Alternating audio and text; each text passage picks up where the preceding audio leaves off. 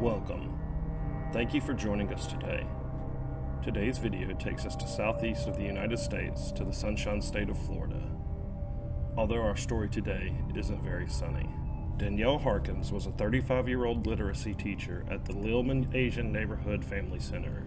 She was very well respected and liked by her students, faculty, and parents. Things began to change in the middle of 2014 for Danielle.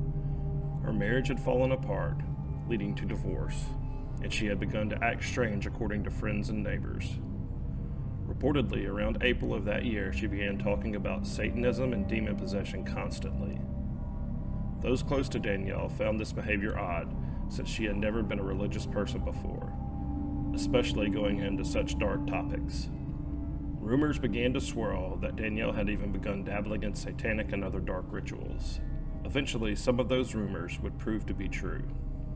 On June 14th of that year, local newspapers and television stations began reporting that Danielle had been arrested on several counts of child abuse and battery charges. It appears that she had gathered a small group of her former students, 6 males and 1 female, all teenagers. The group proceeded to head to a local park in the St. Petersburg area. There, at Harkins' direction, they built a small fire and began doing ritualistic chanting and dancing.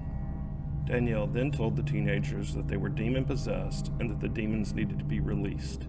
She then cut one of the teenage boys to release the demon and told him that the wound needed to be cauterized so that the demon would not return. She took a lighter and held the flame to his skin, but the wind blowing off the water kept blowing the flame out. This didn't stop Danielle, though.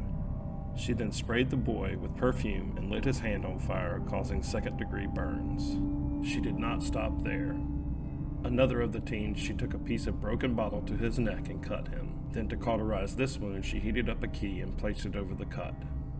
None of the teenagers reported her or showed any form of disloyalty to their former teacher. They did not tell their parents about this, and it was not until another teen, not involved in the ritual, had told their parents that the whole situation came to light.